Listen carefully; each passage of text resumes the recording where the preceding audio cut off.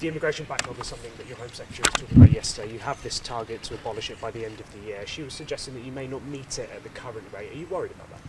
Well, it's good to be out this morning with our immigration enforcement team, seeing firsthand their work to tackle illegal working. That's an important strand of our work to stop the boats and tackle illegal migration, and that's because the criminal gangs use a business model that tempts people here with the offer of black market work. It's not right, which is why we've increased resources for immigration enforcement. We've increased the number of raids, like the one I was on this morning, by 50%, and we've doubled the number of arrests. But we're not complacent. There's lots of work to do, which is why it's so important that we pass our bill through Parliament, our Stop the Boats bill, which will mean that if you come here illegally, you will not be able to stay. We'll be able to detain you and then swiftly remove you.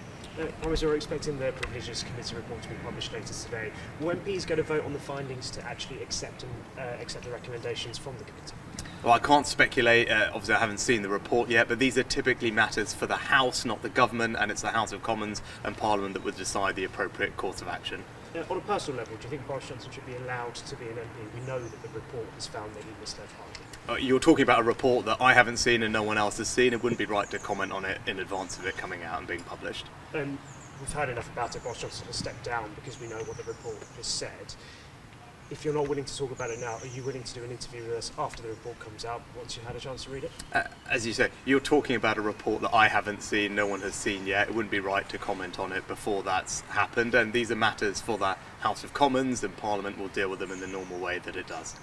I appreciate you don't want to talk about it now, but the report's coming out in a few hours' time. We know exactly what it's going to say.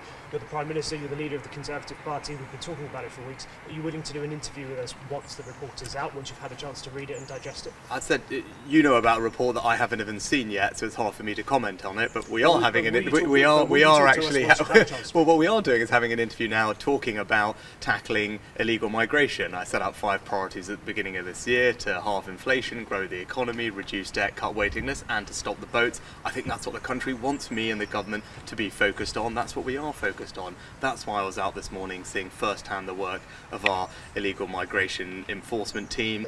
Discussions about you and Boris Johnson, the talk of him misleading Parliament, the report that's coming out today. Are you worried about what people at home are thinking?